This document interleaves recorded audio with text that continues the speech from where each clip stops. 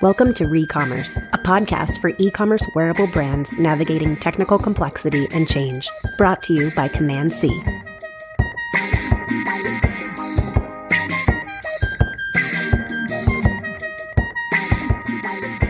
Hello, and welcome to another episode of Ecommerce.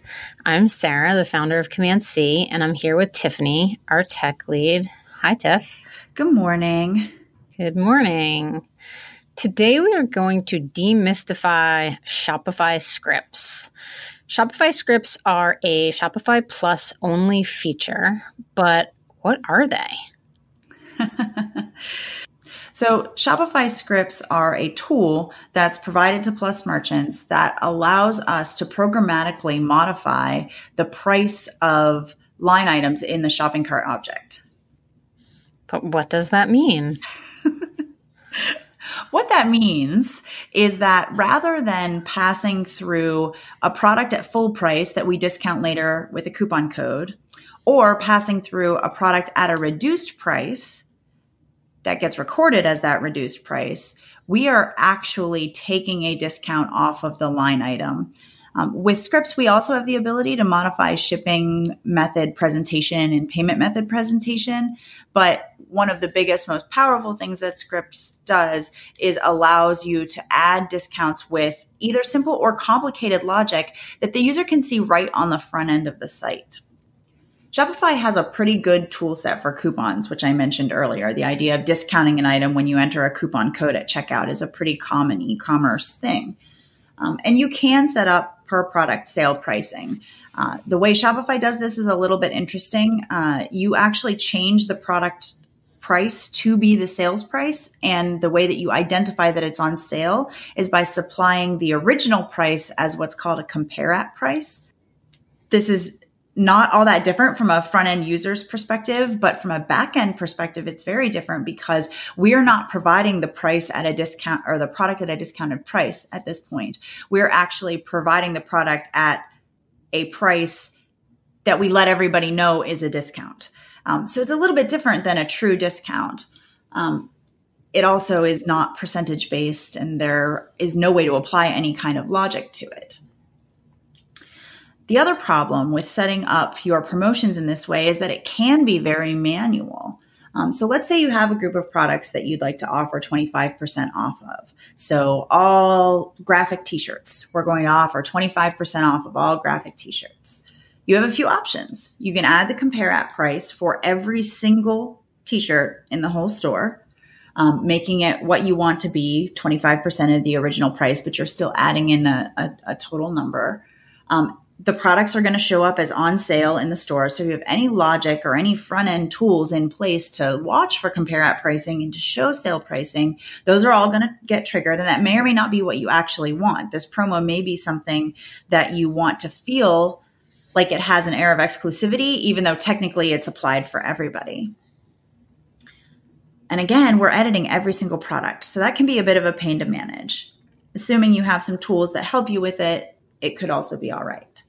And the second way you could accomplish this would be to give everyone a code. Maybe you put it in a welcome banner on the homepage. Use 25 graphic tee to get 25% off at checkout.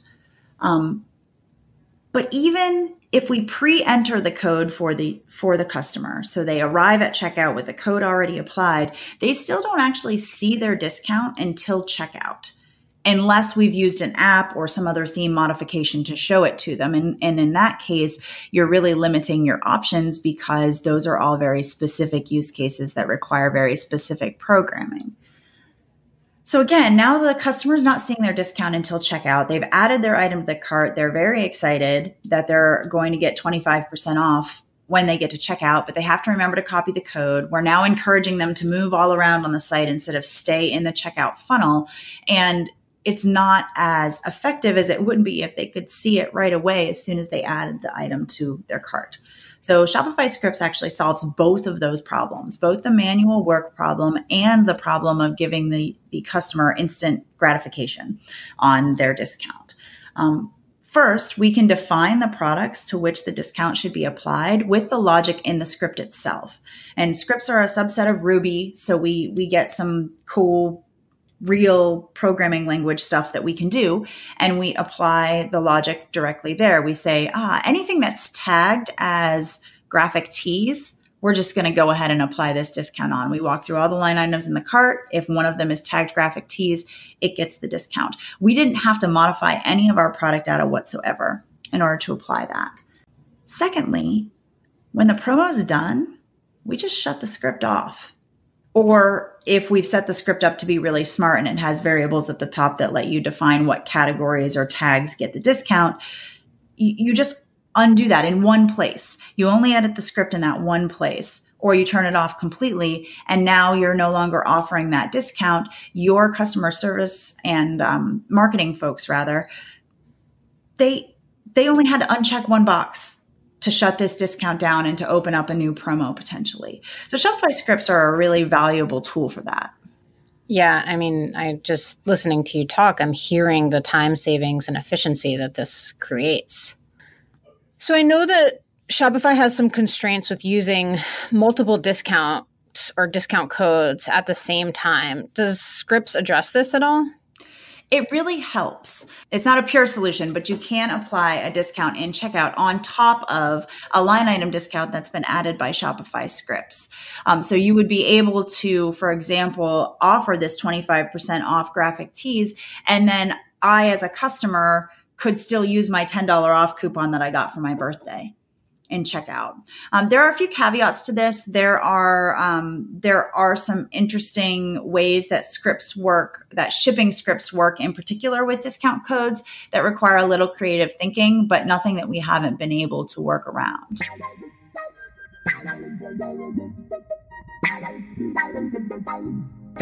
You're listening to Recommerce, a podcast for e-commerce wearable brands navigating technical complexity and change. Brought to you by Command C, a development team that saves e-commerce retailers from outdated tech and ineffective operations, with a strong focus on Magento and Shopify Plus. You can learn more about how we help at commandc.com.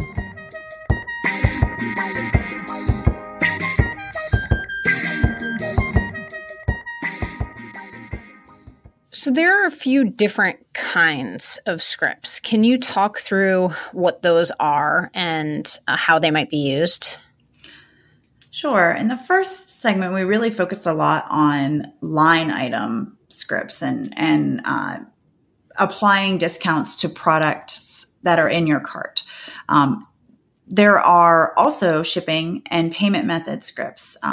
Shipping scripts are really a way to control the presentation of shipping. So we can hide and show different methods depending on cart attributes or depending on customer attributes. We can also modify pricing. So if we ever wanted to offer a promotion where we're offering free shipping in a specific method, then we could use scripts to do that. And again, the power that comes with that is all the logic that we can apply. So, does the product meet the requirement for free ground shipping? If the product set does, let's go ahead and apply a discount down to 0 for the ground shipping method. Again, there are some limitations here, and mostly where we see this used is in showing and hiding shipping methods as opposed to modifying the pricing of them. But that capability exists for you. A similar thing exists for payments. I think the use cases for this one are even smaller, but I can see a world in which you would want to restrict the payments that are available to specific cart types. I think that once you reach that point, those decisions have to be entered into with a whole lot of understanding of how reducing payment methods in fact impacts your conversion rate. But it does give you the opportunity to limit those things based on a set of logic, based on the information that comes in with the cart and some customer information. I guess what I'm hearing, or at least what I'm thinking about, is kind of this perspective or approach of, Shopify has apps, and then Shopify has its core functionality. Shopify doesn't necessarily have apps, but there's the app ecosystem and apps tend to address, very specific needs. And when Shopify introduces a new feature, it seems to me like they're offering us tools that let developers get creative with how to use those tools. Like it seems like, apps really kind of come in to solve this one specific problem, but the Shopify tools are more open-ended. And scripts are really about that. Yeah. And funny enough, editing Shopify scripts is actually an app. It's an app from Shopify though. But that's absolutely the case. And there is an app. There are several actually that will sort of, I don't want to say fake accomplish, but they kind of fake accomplish discount stacking. And there are pros and cons to using something like that. And if you don't have Plus, that's a great way to look at creating a promo rule set that fits your marketing needs.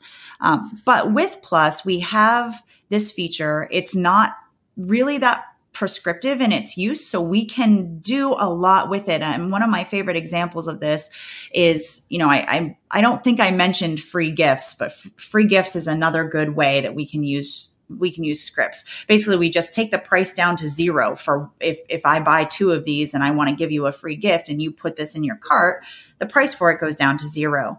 And that's a really cool promo. And it's common with sort of brick and mortar retailers to do buy one, get one 50% off, or buy one and get a free gift.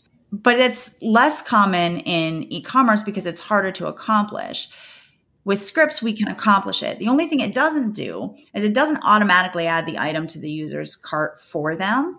So we can do that programmatically with all of the other tool sets that Shopify gives us, with liquid templating, with our ability to use the Ajax cart in JavaScript to add items to the cart, to modify the cart on the front end. So we can control how that free gift gets added with our traditional Shopify development, and then use scripts to discount that free gift down to 0. Are there any other creative ways in which we've used scripts that we can leave our listeners with? Sure. A recent one that comes to mind, it's exactly like creating a free gift, actually, except what we're doing, instead of creating a free gift that we're giving to the customer for checking out, we're using it to satisfy a business operations need. So an order, for example, needs to have a surcharge. Let's say the item in that order weighs 6,000 pounds or is otherwise really oddly shaped. An elephant? An elephant. You have we ordered love elephants here. You have ordered an elephant, and so I will need to charge you a $100 surcharge on your order. Not that bad. Yeah, no, I mean, elephants are, it's easy. I think I ordered a credenza that cost more in shipping than that recently. I should have just gotten an elephant. Come on, Tiff. But the need to apply that surcharge, and in particular, if that surcharge needs to be a line item in the order so that your ERP reads it as a line item and not a shipping charge, this becomes a really clever way to accomplish that goal. And, the solution is that you create a product in your store that houses the surcharge, and then you use scripts to affect the logic to set the fee for that product, so that it is set correctly. And then if I order 2 elephants, it's going to charge me $200 in surcharges, for example, if that's the business logic that I want to apply. So there are creative ways to leverage scripts for business operations needs, as well as for customer promotions and marketing needs. That's really cool. Well, as always, it's been a pleasure speaking with you, and thank you so much for your time. Thanks, Sarah. Talk to you soon.